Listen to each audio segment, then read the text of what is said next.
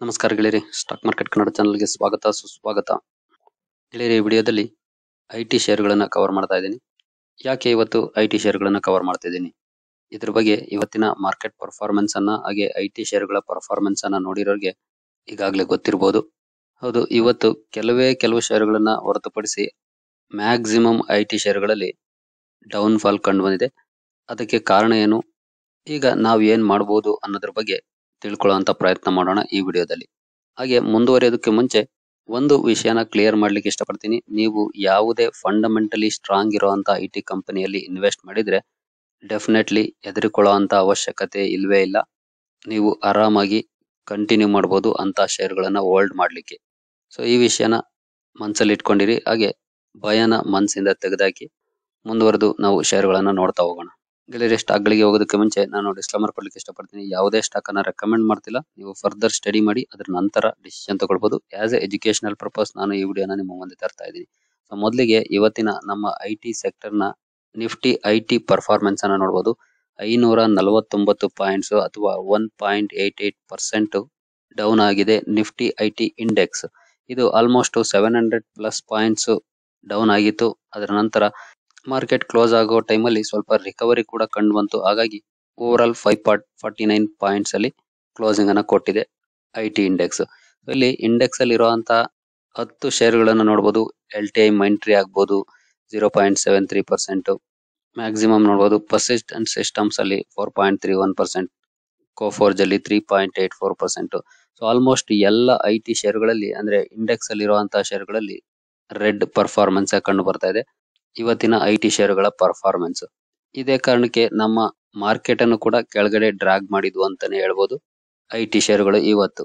ಹಾಗೆ ನಾವು individual stock ಗಳ ಪರ್ಫಾರ್ಮೆನ್ಸ್ ಅನ್ನು ನೋಡ್ತಾ ಹೋಗೋದಾದ್ರೆ TCS ನೋಡಬಹುದು ಯಾವ ರೀತಿ ಪರ್ಫಾರ್ಮೆನ್ಸ್ ಇದೆ. ಕೊನೆಯ ಮೂಮೆಂಟ್ ಅಲ್ಲಿ ಸ್ವಲ್ಪ ರಿಕವರಿಯನ್ನು ಕಂಡಿದೆ, 51 ರೂಪೀಸ್ ಅಥವಾ 1.58%. ಹಾಗೆ ಇನ್ಫೋಸಿಸ್ 1.80%. ಪರ್ಸಿಸ್ಟೆಂಟ್ ಸಿಸ್ಟಮ್ಸ್ ನೋಡಬಹುದು 224 ರೂಪೀಸ್ ಅಥವಾ 4.31 ರೂಪೀಸ್ ಪರ್ಸೆಂಟ್. ಹಾಗೆ ಸೈಯೆಂಟ್ ಅಲ್ಲೂ ಕೂಡ ಇವತ್ತು ಡೌನ್ ಫಾಲ್ ಇದೆ ನೋಡಬಹುದು 3.81%. ಟಾಟಾ ಎಲೆಕ್ಸಿಲಿ 1.08%, ವಿಪ್ರೋದಲ್ಲಿ ನೋಡಬಹುದು 1.04%. ಹಾಗೆ HCL ಟೆಕ್ ಅಲ್ಲಿ 0.95%. ಹಾಗೆ ಎಂಫಸಿಸ್ ಅಲ್ಲಿ ನೋಡಬಹುದು 3.49%. ಟೆಕ್ ಮಹೀಂದ್ರಾದಲ್ಲೂ ಕೂಡ ನೋಡಬಹುದು 1.83% ಡೌನ್. ಕೋಫೋರ್ಜ್ ಅಲ್ಲಿ 3.81%. ಸೊ ಈ ಎಲ್ಲ ಶೇರುಗಳ ಡೌನ್ ಫಾಲ್ ಗೆ ಕಾರಣ ಏನು, ರೀಸನ್ ಅನ್ನ ನಾವು ತಿಳ್ಕೊಳ್ಳೋದು ತುಂಬಾ ಇಂಪಾರ್ಟೆಂಟ್. ಆಲ್ಮೋಸ್ಟ್ ಸುಮಾರು ಸ್ಟಾಕ್ ಗಳನ್ನ ನಾವು ಈಗಾಗಲೇ ನೋಡಿದ್ವಿ, ಎಲ್ಲವೂ ಕೂಡ ಡೌನ್ ಆಗಿದೆ. ಹಾಗೆ ನಾವು ಕೆಲವು ಸ್ಟಾಕ್ ಗಳನ್ನ ಅಷ್ಟೇ ಇಲ್ಲಿ ನೋಡಿರೋದು, ಇನ್ನೂ ಹಲವಾರು ಸ್ಟಾಕ್ ಗಳಿದಾವೆ, ನಿಮ್ಗೆಲ್ರಿಗೂ ಗೊತ್ತು ಕೂಡ. ಯಾಕೆ ಎಲ್ಲ ಸ್ಟಾಕ್ ಗಳು ಕೂಡ ಅಟ್ ಎ ಟೈಮ್ ಒಂದೇ ದಿನ ಈ ರೀತಿ ಡೌನ್ ಆದವು, ಇದಕ್ಕೆ ಖಂಡಿತ ಯಾವ್ದಾದ್ರು ಒಂದು ಕಾರಣ ಇರಲೇಬೇಕು. ಇಲ್ಲ ಅಂತಂದ್ರೆ ಎಲ್ಲ ಸ್ಟಾಕ್ ಗಳು ಒಂದೇ ದಿನ ಅಂತೂ ಡೌನ್ ಆಗೋದಿಲ್ಲ. ಸೊ ಅದನ್ನ ನಾವು ತಿಳ್ಕೊಳ್ಳುವಂತ ಪ್ರಯತ್ನ ಮಾಡೋಣ. ಸೊ ಮೊದಲಿಗೆ ಇನ್ನೊಂದು ಶೇರ್ ಅನ್ನ ನಾನು ನಿಮ್ಗೆ ತೋರಿಸ್ತೀನಿ. ಸೊ ಇಲ್ಲಿ ನೋಡಬಹುದು EPAM ಸಿಸ್ಟಮ್ಸ್. ಹಾಗೆ ಇದರ ಪರ್ಫಾರ್ಮೆನ್ಸ್ ಅನ್ನ ನೋಡಬಹುದು, ನಿನ್ನೆ ಯಾವ ರೀತಿ ಡೌನ್ ಆಗಿದೆ ಸ್ಟಾಕ್ ಮೇಲಿಂದ ಅಂತ. ಇದು ಆಕ್ಚುಲಿ ಇಂಡಿಯನ್ ಮಾರ್ಕೆಟ್ ಅಲ್ಲಿ ಲಿಸ್ಟ್ ಆಗಿರುವಂತಹ ಸ್ಟಾಕ್ ಅಲ್ಲ. ಸೊ ನೀವು ಇಲ್ಲಿ ನೋಡಬಹುದು NYSE ಅಂದ್ರೆ ನ್ಯೂಯಾರ್ಕ್ ಸ್ಟಾಕ್ ಎಕ್ಸ್ಚೇಂಜ್ ಅಲ್ಲಿ ಲಿಸ್ಟ್ ಆಗಿರುವಂತಹ ಕಂಪನಿ. ಇದು ಪ್ರೈಸ್ ರುಪೀಸ್ ಅಲ್ಲಿ ಇಲ್ಲ, ಡಾಲರ್ ಅಲ್ಲಿ ಇದೆ. ನೀವು ಇಲ್ಲಿ ನೋಡಬಹುದು USD. So $203 trade ಆಗ್ತಿರುವಂತಹ stock. ನಿನ್ನೆಯ ಪರ್ಫಾರ್ಮೆನ್ಸ್ ಇದು ಡೌನ್ ಫಾಲ್. ಇಲ್ಲಿ ಆಕ್ಚುಲಿ ಈಗಾಗಲೇ ಚಾರ್ಟ್ ಅಡ್ಜಸ್ಟ್ ಆಗ್ಬಿಟ್ಟಿದೆ, ಇವತ್ತಿನ ಚಾರ್ಟ್ ಅನ್ನ ತೋರಿಸ್ತಾ ಇದೆ. ಹಾಗಾಗಿ ನಮ್ಗೆ ಇಲ್ಲಿ ರೆಡ್ ಅಲ್ಲಿ ಕಾಣ್ತಾ ಇಲ್ಲ ಅಷ್ಟೇ, ಇಲ್ಲ ಅಂತಿದ್ರೆ ರೆಡ್ ಅಲ್ಲೇ ಇರ್ತಿತ್ತು. $218 ಅಲ್ಲಿ ಇದ್ದಂತಹ ಸ್ಟಾಕ್ 203 ಬಂದಿದೆ, ಅಂದ್ರೆ ಆಲ್ಮೋಸ್ಟ್ ಒಂದೇ ದಿನ $15 ವರೆಗೂ ಕಡಿಮೆ ಆಗಿದೆ ನಿನ್ನೆ. ಸೊ ಈ ರೀತಿಯ ಪರ್ಫಾರ್ಮೆನ್ಸ್ ಎಸ್ಪೆಷಲಿ ಡೌನ್ ಫಾಲ್ ಕಂಡು ಬರ್ಲಿಕ್ಕೆ ಕಾರಣ ಏನು ಅಂತ ನಾವು ನೋಡೋದಾದ್ರೆ ಇಲ್ಲೇ ನೋಡಬಹುದು ಹೆಡ್ ಲೈನ್ ಅಲ್ಲಿ EPAM system stock drops after profit revenue outlook cut due to clients. ಹಾಗೆ ಮುಂದುವರೆದು ನ್ಯೂಸ್ ಇದೆ. ಸೊ ಇಲ್ಲೂ ನೋಡಬಹುದು EPAM ಸಿಸ್ಟಮ್ಸ್ ಇದೆ. ಇಲ್ಲೂ ಕೂಡ ನೋಡಬಹುದು worst day for Nifty IT in 2 months after EPAM systems cut guidance. ಇದು ನಮ್ಮ ಇಂಡಿಯನ್ ಮಾರ್ಕೆಟ್ ಗೆ ಸಂಬಂಧಪಟ್ಟಂತೆ. ಸೊ ಇದ್ರ ಬಗ್ಗೆ ಸ್ವಲ್ಪ ಡೀಟೇಲ್ ಆಗಿ ತಿಳ್ಕೊಳ್ಳುವಂತ ಪ್ರಯತ್ನ ಮಾಡೋಣ. ಗೆಳೆಯರಿ, ನೋಡಬಹುದು ಹೆಡ್ ಲೈನ್ ಅನ್ನ, IT stocks fall over 5%, what triggered this decline. So ನೋಡಬಹುದು after A brief rally Indian IT stocks ಡಿಕ್ಲೈನ್ಡ್ once again on Tuesday. All 10 constituents of Nifty IT index declined after US based IT services company EPAM cut its 2023 revenue growth outlook for the second time. ಅಂದ್ರೆ ಈ EPAM IT company ಏನಿದೆ, ತನ್ನ revenue growth outlook ಏನಿದೆ ಅಂದ್ರೆ ಮುಂದಿನ ದಿನಗಳಲ್ಲಿ ಯಾವ ರೀತಿ ಪರ್ಫಾರ್ಮೆನ್ಸ್ ಬರ್ಬೋದು ರೆವಿನ್ಯೂನಲ್ಲಿ ಅನ್ನುವಂತ ಎಕ್ಸ್ಪೆಕ್ಟೇಷನ್ ಏನಿದೆ ಅದನ್ನ ಕಡಿಮೆ ಮಾಡಿದೆ. ಅಂದ್ರೆ ಅದು ಫಸ್ಟ್ ಟೈಮ್ ಅಲ್ಲ, ಸೆಕೆಂಡ್ ಟೈಮ್. ಪ್ರೀವಿಯಸ್ ಆಗಿ ಕೂಡ ಕಡಿಮೆ ಮಾಡಿತ್ತು, ಈಗಲೂ ಮತ್ತೆ ಸೆಕೆಂಡ್ ಟೈಮ್ ಡೌನ್ ಗ್ರೇಡ್ ಮಾಡಿದ್ದಾರೆ ಅವರ ಎಕ್ಸ್ಪೆಕ್ಟೇಷನ್ ನ. ಅದಕ್ಕೆ ಕಾರಣ ಕೂಡ ಕೊಟ್ಟಿದ್ದಾರೆ ನೋಡಬಹುದು. The cut is on the slow down in discretionary spending by the US companies, the implication of which are likely to felt by the domestic IT pack as well. So IT ಕಂಪನಿಗಳು slow down ನ ಕಾರಣಕ್ಕೆ discretionary spending ಅನ್ನ ಕಡಿಮೆ ಮಾಡ್ತಾ ಇದ್ದಾವೆ. ಅದರ impact ಈ IT ಕಂಪನಿಗಳ ಮೇಲೆ ಆಗ್ತಾ ಇದೆ ಅಂತ ಹೇಳ್ಬೋದು. ಸೊ ಅದೇ ಕಾರಣಕ್ಕೆ ಅವರು ತಮ್ಮ ಔಟ್ಲುಕ್ ಅನ್ನ ಡೌನ್ ಗ್ರೇಡ್ ಮಾಡಿದ್ದಾರೆ. ಅಂದ್ರೆ ನಾವು ಎಕ್ಸಾಂಪಲ್ ಗೆ ಪರ್ಸೆಂಟೇಜ್ ಟರ್ಮ್ಸ್ ಅಲ್ಲಿ ಹೇಳೋದಾದ್ರೆ, ಇಂದಿನ expectation for example 10% revenue growth ಆಗ್ಬೋದು ಅಂತ ಇದ್ರೆ, ಈಗ ಮೇ ಬಿ 8% ಅಥವಾ 7% ಈ ರೀತಿ ಎಕ್ಸ್ಪೆಕ್ಟೇಷನ್ ಗೆ ಡೌನ್ ಗ್ರೇಡ್ ಮಾಡಿದ್ದಾರೆ. ಸೊ ಈ ಕಾರಣಕ್ಕೆ ಎಲ್ಲ IT ಸ್ಟಾಕ್ ಗಳಲ್ಲೂ ಕೂಡ ಡೌನ್ ಫಾಲ್ ಕಂಡು ಬಂದಿದೆ. ಹಾಗೆ ಇವತ್ತು ಮಧ್ಯಾಹ್ನದ ಪರ್ಫಾರ್ಮೆನ್ಸ್ ನೀವು ಇಲ್ಲಿ ನೋಡಬಹುದು, 726 ಪಾಯಿಂಟ್ಸ್ ಡೌನ್ ಆಗಿತ್ತು. ಅದರ ನಂತರ ಕೊನೆಯಲ್ಲಿ ಸ್ವಲ್ಪ ರಿಕವರಿ ಕಂಡು ಬಂದಿರೋದ್ರಿಂದ 549 ಗೆ ಕ್ಲೋಸಿಂಗ್ ಅನ್ನ ಕೊಟ್ಟಿದೆ. ಹಾಗೆ ಇಲ್ಲಿ ನೋಡಬಹುದು EPAM guidance. EPAM now expects a 2% CC revenue decline at the midpoint of the guided band. ಅಂದ್ರೆ 2% ಕಡಿಮೆ ಆಗ್ಬೋದು ಅನ್ನುವಂತ ಮಾಹಿತಿಯನ್ನ ಕೊಟ್ಟಿದೆ. ಈಗ 13% ಅಂದ್ರೆ ಮೇ ಬಿ ಇಂದಿನ ಎಕ್ಸ್ಪೆಕ್ಟೇಷನ್ 15 ಇತ್ತು, ಅಲ್ಲಿಂದ -2% ಮಾಡಿದರೆ 13% ರೆವಿನ್ಯೂ ಗ್ರೋತ್ ಕಂಡು ಬರ್ಬೋದು ಅನ್ನುವಂತ ಮಾಹಿತಿಯನ್ನ ಕೊಟ್ಟಿದ್ದಾರೆ. ಸೊ ಇಲ್ಲಿ ಇನ್ನೊಂದು ಸೆಂಟೆನ್ಸ್ ಅನ್ನ ನೋಡಬಹುದು. The slowdown in discretionary spending would have implications on Indian IT with Q1 financial year 24 likely to weak, the report said. So ಇದೇ ಮೇನ್ ಕಾರಣ. ಹಾಗೆ ಇಲ್ಲಿ ಒಂದು ಸೆಂಟೆನ್ಸ್ ಅನ್ನು ಓದಬಹುದು. Delays in client decision making and full Bacs in discretionary spending have implication for the growth of Indian IT. So almost ಇದೇ ತರದ ಒಂದು ಸೆಂಟೆನ್ಸ್ ನಮಗೆ ಇನ್ಫೋಸಿಸ್ Q4 ರಿಸಲ್ಟ್ ಅನೌನ್ಸ್ ಆದಾಗ ಇನ್ಫೋಸಿಸ್ ಕೂಡ ಇದೇ ಸೆಂಟೆನ್ಸ್ ಅನ್ನ ಮೆನ್ಷನ್ ಮಾಡಿತ್ತು. ಹಾಗಾಗಿ ಅವತ್ತು ಇನ್ಫೋಸಿಸ್ ಅಲ್ಲೂ ಕೂಡ ದೊಡ್ಡ ಮಟ್ಟದ ಡೌನ್ ಫಾಲ್ ಕಂಡು ಬಂದಿತ್ತು. ಸೊ ಇಲ್ಲೂ ಕೂಡ ನೋಡಬಹುದು, ಸೇಮ್ ಅದೇ ರೀತಿಯ ಸ್ಟೇಟ್ಮೆಂಟ್ ಅನ್ನ ಕೋಟಕ್ ಸೆಕ್ಯೂರಿಟೀಸ್ ಅವರು ಮೆನ್ಷನ್ ಮಾಡಿದ್ದಾರೆ. ಹಾಗೆ ನಾವೀಗಾಗಲೇ ಹಲವಾರು ಸಲ ನೋಡಿದ್ದೀವಿ ಕೂಡ ರಿಸೆಷನರಿ ಫಿಯರ್ಸ್ ಬಗ್ಗೆ.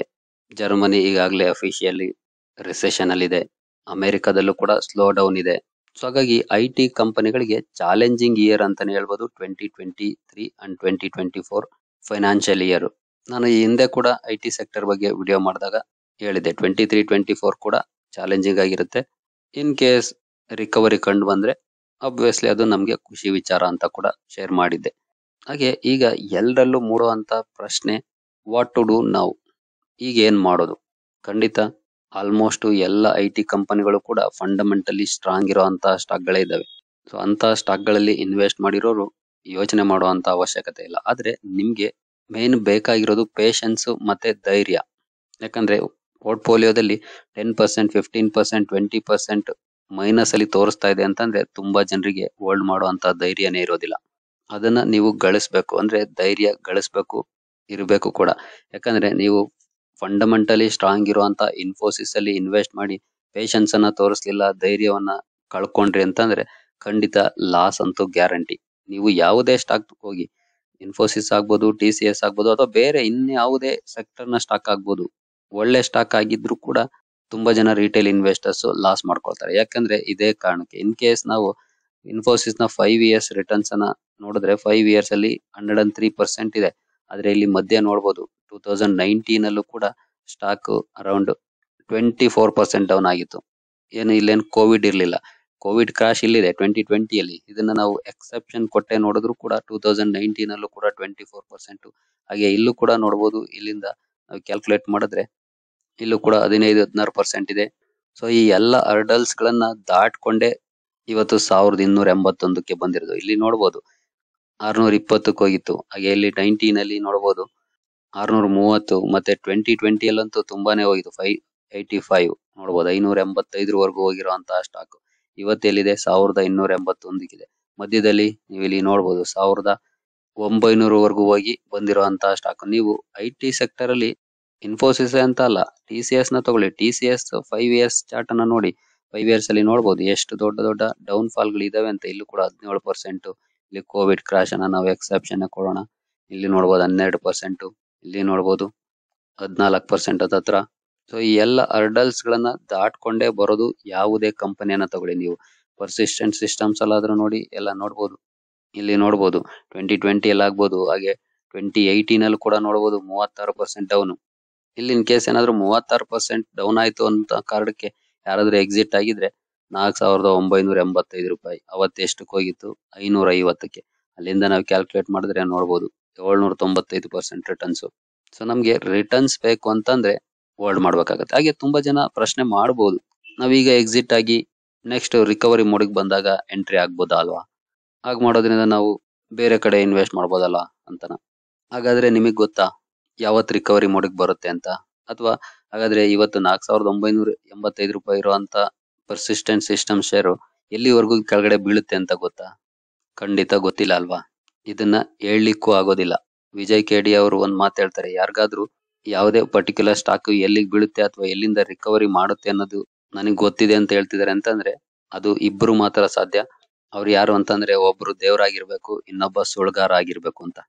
ಪೀಕ್ ಅಂಡ್ ಬಾಟಮ್ ಅನ್ನ ಯಾರು ಐಡೆಂಟಿಫೈ ಮಾಡ್ಲಿಕ್ಕೆ ಆಗೋದಿಲ್ಲ. ನಾವು ಟೆಕ್ನಿಕಲ್ ಅನಾಲಿಸಿಸ್ ಅಲ್ಲಿ ಒಂದು ಎಕ್ಸ್ಪೆಕ್ಟೇಷನ್ ನ ಇಟ್ಕೊಳ್ಬಹುದು, ಆದ್ರೆ ಒಂದು ಒಳ್ಳೆ ಸುದ್ದಿ, ಎಂತಹ ಸ್ಟ್ರಾಂಗ್ ರೆಸಿಸ್ಟೆನ್ಸ್ ಅನ್ನು ಕೂಡ ಬೀಟ್ ಮಾಡಿ ಮೇಲೆ ಹೋಗುತ್ತೆ.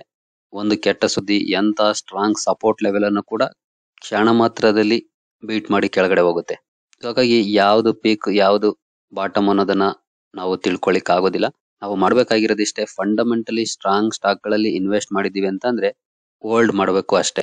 ನೀವು ಪ್ರಾಫಿಟ್ ಬುಕ್ ಮಾಡೋದು ಅಥವಾ ಎಕ್ಸಿಟ್ ಆಗಿ ಆಮೇಲೆ ಎಂಟ್ರಿ ಆಗ್ತೀವಿ ಅಂದ್ರೆ ನಿಮ್ ಇಷ್ಟ ಅದು. But most of the time ನಾವು ಫೇಲ್ಯೂರ್ ಆಗ್ತೀವಿ. ಹಾಗೆ ರಿಕವರಿ ಮೋಡಿಗೆ ಬರುತ್ತೆ ಅನ್ನೋದು ಕೂಡ ನಮ್ಗೇನು ಗೊತ್ತಾಗೋದಿಲ್ಲ. ಬರೋ ಅಷ್ಟರಲ್ಲಿ ಸ್ಟಾಕ್ 20-30% ಮೇಲೆ ಬಂದ್ಮೇಲೆ ನಮ್ಗೆ ಗೊತ್ತಾಗೋದು, ಹೌದು ಈ ಸ್ಟಾಕ್ ರಿಕವರಿ ಮೋಡಿಗೆ ಬಂದಿದೆ ಈಗ ಅಂತ. ಸೊ ಅಂತ ಸಮಯದಲ್ಲೂ ಕೂಡ ರಿಟರ್ನ್ಸ್ ಮಿಸ್ ಆಗ್ತವೆ. ನೀವು ಮಾಡ್ಬೇಕಾಗಿರೋದಿಷ್ಟೇ, ಫಂಡಮೆಂಟಲಿ ಸ್ಟ್ರಾಂಗ್ ಇರುವಂತ ಸ್ಟಾಕ್ ಅಲ್ಲಿ invest ಮಾಡಿದಿರಾ, just hold and set tight. Infosys ಅಲ್ಲಿ ಯಾರಾದ್ರೂ ಇನ್ವೆಸ್ಟ್ ಮಾಡಿ ನಾವು ಡೌನ್ ಇದೆ ಅನ್ನೋ ಕಾರಣಕ್ಕೆ ಎಕ್ಸಿಟ್ ಆಗ್ತೀವಿ ಅನ್ನೋದಾದ್ರೆ ಖಂಡಿತ ನೀವು ಯಾವ ಸ್ಟಾಕ್ ಅಲ್ಲೂ ಕೂಡ ಒಳ್ಳೆ ರಿಟರ್ನ್ಸ್ ಅನ್ನ ಗಳಿಸುವಂತ ಚಾನ್ಸಸ್ ತುಂಬಾನೇ ಕಡಿಮೆ. ಯಾಕಂದ್ರೆ ಇನ್ಫೋಸಿಸ್ ಅಲ್ಲೇ ಲಾಸ್ ಅಲ್ಲಿ ಎಕ್ಸಿಟ್ ಆಗ್ತೀರಿ ಅಂತಂದ್ರೆ ಇನ್ಯಾವ ಸ್ಟಾಕ್ ಅಲ್ಲಿ ನೀವು ದುಡ್ಡು ಮಾಡ್ಬೋದು ಹೇಳಿ? ಸೊ ಈ ಎಲ್ಲ ರಿಸ್ಕ್ ಫ್ಯಾಕ್ಟರ್ ಅನ್ನ, ರಿವಾರ್ಡ್ ಫ್ಯಾಕ್ಟರ್ ಅನ್ನ ಅರ್ಥ ಮಾಡ್ಕೊಂಡು ನೀವು ಕಂಟಿನ್ಯೂ ಮಾಡ್ಬೋದು. ಹಾಗೆ ನಾನು ಹೇಳಿದೆ ಅನ್ನೋ ಕಾರಣಕ್ಕೆ ನೀವು ಎಂಟ್ರಿ ಎಕ್ಸಿಟ್ ಎಲ್ಲ ಮಾಡಕ್ ಹೋಗ್ಬಾರ್ದು. ನಿಮ್ಗೆ ಏನ್ ಅನ್ಸುತ್ತೆ ಅದು ಇಂಪಾರ್ಟೆಂಟ್, ನನ್ಗನ್ಸೋದಲ್ಲ.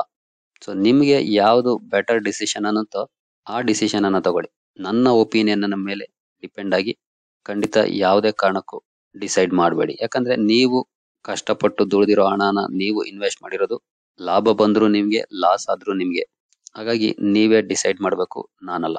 ಬಟ್ ನನ್ನ ಒಪಿನಿಯನ್ ಅನ್ನ ನಾನು ನಿಮ್ ಜೊತೆ ಶೇರ್ ಮಾಡಿದ್ದೀನಿ. ನಿಮ್ಗೆ ಏನ್ ಅನ್ಸುತ್ತೆ ಅದನ್ನ ಕಮೆಂಟ್ ಮೂಲಕ ತಿಳಿಸಿ, ನಾನು ಸಹ ತಿಳ್ಕೊಳ್ತೀನಿ. ಸರಿ ಗೆಳೆಯರಿ, ಈ ವಿಡಿಯೋ ನಿಮ್ಗೆ ಇಷ್ಟ ಆಗಿದೆ ಅನ್ಕೊಳ್ತೀನಿ. ಹಾಗೆ ಐಟಿ ಶೇರ್ಗಳ ಬಗ್ಗೆ ಒಂದಷ್ಟು ಮಾಹಿತಿ ಸಿಕ್ಕಿದೆ ಅನ್ಕೊಳ್ತೀನಿ. ಮುಂದಿನ ವಿಡಿಯೋದಲ್ಲಿ ಸಿಗೋಣ. ಅಲ್ಲಿವರೆಗೂ ಜೈ ಹಿಂದ್, ಜೈ ಕರ್ನಾಟಕ.